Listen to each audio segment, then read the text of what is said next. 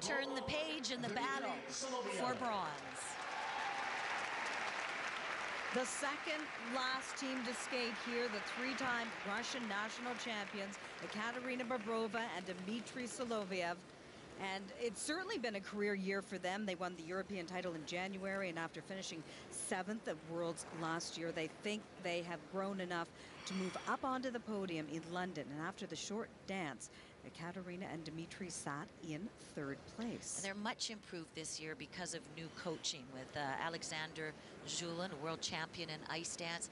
He's changed their style and given them, in this free dance, a more contemporary approach. Skating to the man with the harmonica and Tosc fantasy.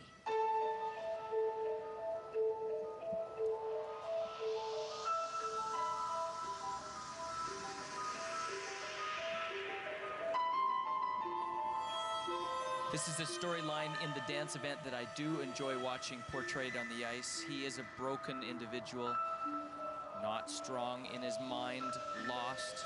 She knows that. As you'll see near the end, it's a mere reflection of how it starts.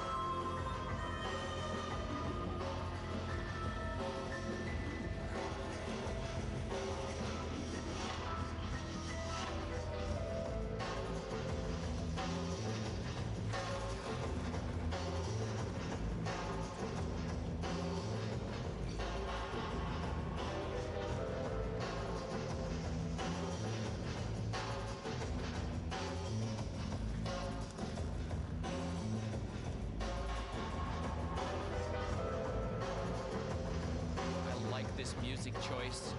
One definition of insanity would be doing the exact same thing over and over and over again and expecting a different result. It sounds like someone's hitting a hammer over and over again and nothing's happening.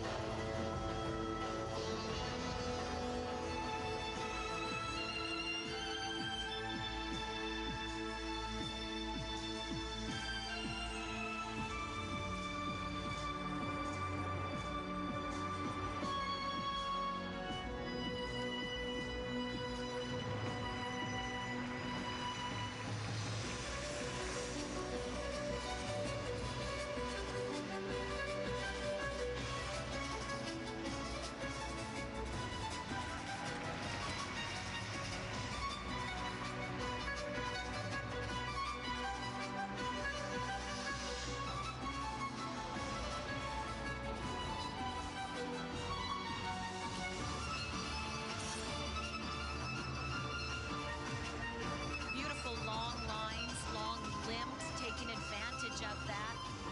Lots of speed and power.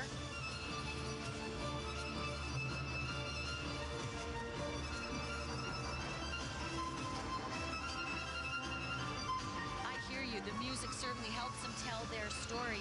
For me personally, though, it doesn't draw me into their performance. I sit back, I watch what they do with respect. There's a lot to like. But emotionally, I'm not caught up in the story that they tell.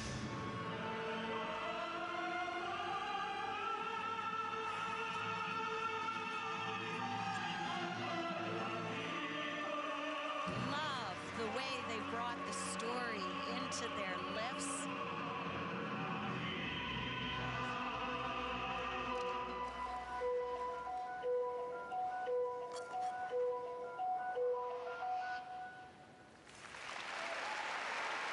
this is the team gunning for the podium here. They were third after the short with only, though, a half-point lead on the team that will skate last year, and that will be Peshalam Borzak. And that's such a risk, Kurt, doing a performance as they did. I think they really showed a commitment to the theme, and that worked. A different look for these two.